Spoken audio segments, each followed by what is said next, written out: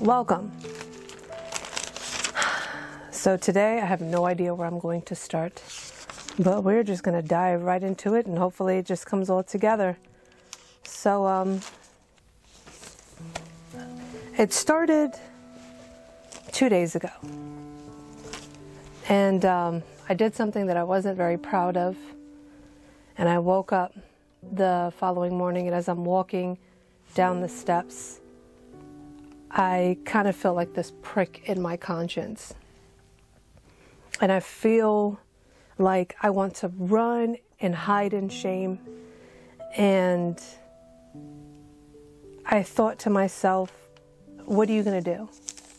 Are you going to choose to distance yourself in shame, or are you going to stand in the truth?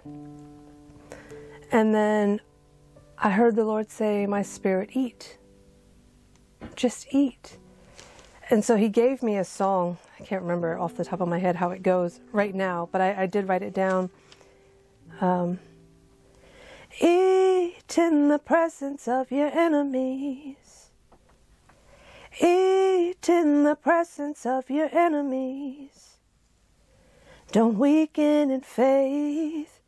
Trust that I do just what I say. Don't hide from me in shame. Don't waver in unbelief, but eat. Eat in the presence of your enemies, or something like that. Anyhow, so as I'm getting this song and I'm singing it in my heart, he brings me over to Romans chapter 4, verse 18 through 20, Hebrews chapter 10, verse 19, well, specifically, really, verse 23, and Psalms 23, verse 5 and 4, but it's really verse 5. But just a real quick timeout. I think it's interesting. Well, for me, I never want to come off as somebody that has it all together in my actions, in my thoughts, and in my words. I don't like to play that game. And I think it's interesting that in the church we have lied for so long, played a role for so long, that when somebody comes up and they just say what it is, exactly for what it is, you know, people want to thank them at the end of it and say, oh, we appreciate you being transparent. Something's wrong with this picture. Like, why is his honesty of what he's going through transparent? And the reason why it's so transparent is because we're so used to lying. We're so used to lying and pretending to be something, you know, and to fit in this religious mold of what it means to be a child of God, that we can't even be real with each other. And on top of that, we don't really help each other. How can I speak into your life when I can't even be real with you about what's going on in my own life? And as we're talking about the realities of the struggles that we deal with, you have no way of actually encouraging me in the truth because I'm too busy being fake.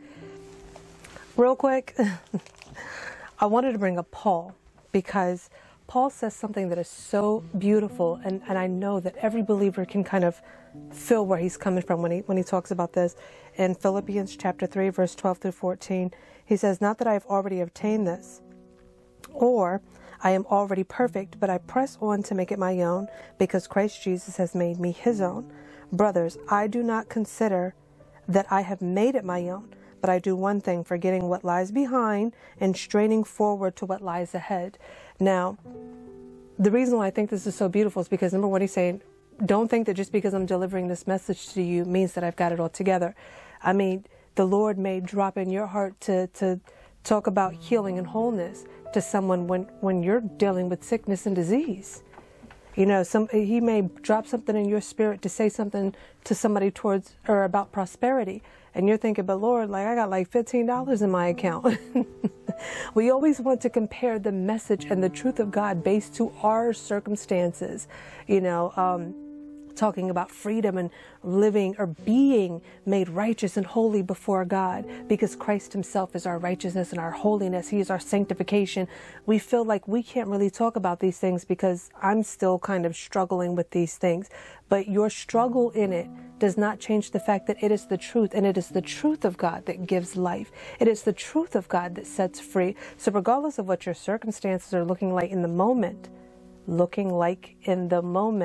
we still stand firm on the truth of God based on what God has said, not based on our circumstances. So, you don't have it all together yet, but we continue to forget what is past and we press on into Christ, knowing that God is faithful to perform the very thing that he has started. He started it, he's going to finish it. Continue. But, so he started me out in Romans chapter 4. Now, I kind of skipped out like small little pieces. I recommend that you do go back and read it all together for yourself because it is some good stuff. But Romans chapter 4, verse 18 through 21, it says, against all hope, Abraham in hope believed. He believed God. Without weakening in his faith, he faced the fact that his own body was as good as dead and that Sarah's womb was also dead. Yet he did not waver through unbelief regarding the promise of God, but was strengthened in his faith and gave glory to God, being fully persuaded that God had power to do what he promised. So we're believing in the hope of God that says, you know what? I see that I am weak in my own ability to overcome this. But God, I know that you who made the promise in making me righteous and giving me the Holy Spirit, that you're not going to leave me where I'm at. So I continue to press on into what you have said about me and not what I'm looking at the moment. You know, some people can struggle with alcohol. Some people can struggle with pornography. Some people just struggle with lust altogether. Some people can struggle with fear or doubt. You know, they always think the worst. So when I'm going through these things and I feel disappointed in myself, you know, I see the Lord saying, don't consider the weakness of your own flesh. Don't consider your own inability. Don't consider the fact that you failed again, but consider and remember the hope that you have in me. Remember who I am and what I've done for you. Stand firm on that and trust me that I am more than able to save you, and keep pressing in to Christ. He goes on to say in Hebrews 10 verse 23, let us hold fast to the confession of our hope without wavering, for he who promised is faithful. So in the midst of you seeing this mountain before you that seems so big, I want to get rid of this behavior that I'm practicing, but I don't know how to. Again, just as Abraham saw the death of his own body and the death of the womb of his wife, he still held on to the promise that God had made and that he would make good on what he said. And in Hebrews it says to hold on to the confession of our faith, knowing that he that promised it is faithful. So regardless of what it looks like in the moment, regardless of what it feels like, stand firm in the fact that, number one, you are righteous, that you are an offspring of the Most High God, and that he is more than able to save you. Whatever is going on in your soul, he is more than able to heal that. Which brings me to Psalms 23 verse 5. And I love this because it says, you have prepared a table before me in the presence of my enemy. And I remember reading that years ago.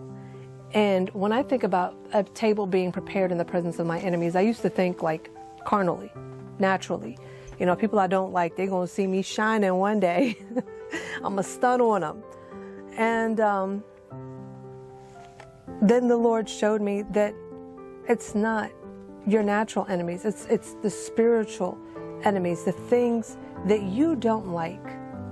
That in the presence of the things that you don't like, the things that are against you, he says, eat. What are we to eat? Body and blood, baby. Come feast on my love. He has prepared the feast of Christ before you.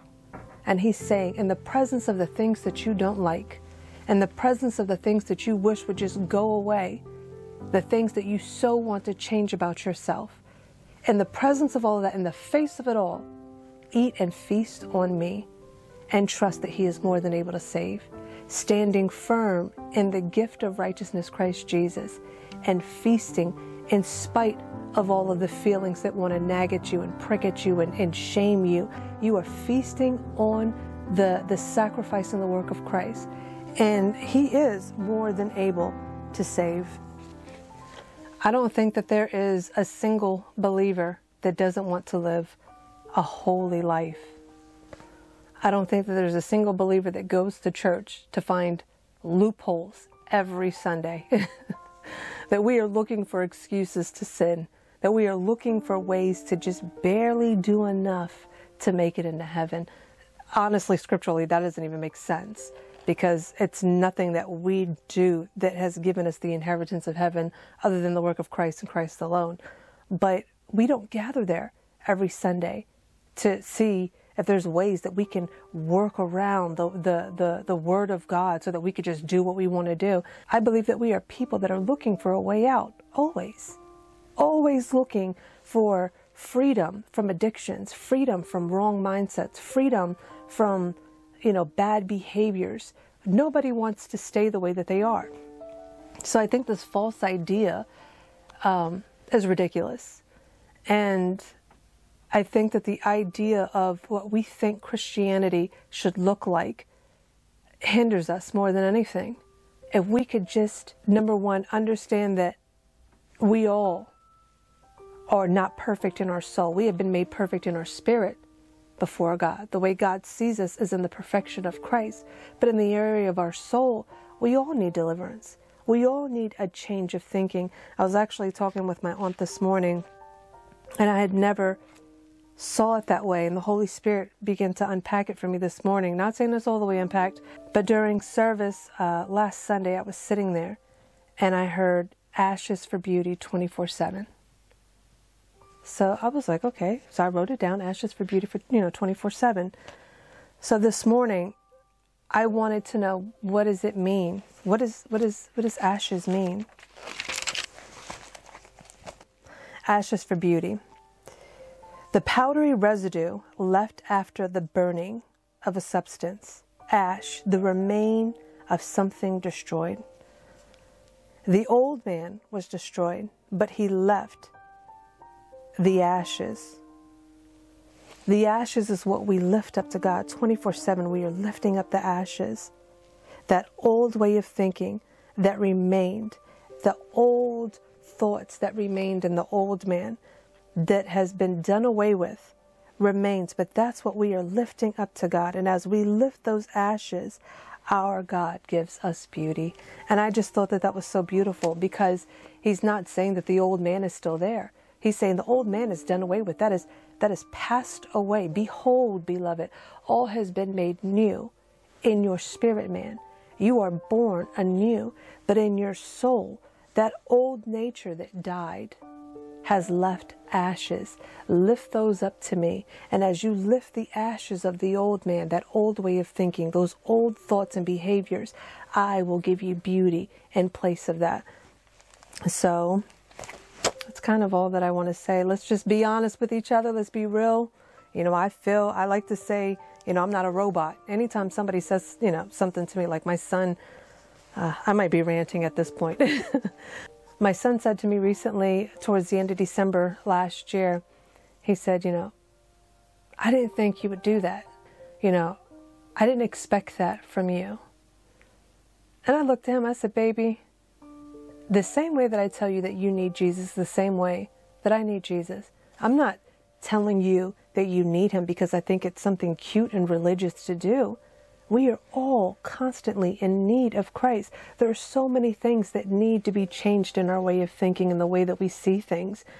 And so the same way that I tell you that you need him, trust me, mommy needs him just as much. If we could just be honest with each other, I think that we would help each other more in this growth and developing in Christ, opposed to pretending like we have it all together and coming off weird to those that have not come yet. As if we're not being realistic, or, she lives on a whole nother different planet that's just not reality. It is reality. It is the most beautiful message that anyone could ever hear, that God would so love us that he would give himself and then bring us into his family, not holding our sins against us, but walking with us side by side through life and instructing us and teaching us, and all the while in our stumbles, him encouraging us, reminding us of our righteousness, reminding us of his strength and his ability to save, reminding us that he's never leaving us or forsaking us, reminding us that he is present and he cares. It's just beautiful. And yeah, so let's be honest with each other and stop putting on the mask, because nobody's going to get healed that way. So I know that you've been blessed in your hearing. Before I continue on my rant, grace and peace be multiplied to you in the knowledge of our God and our Lord and Savior Jesus Christ. Family.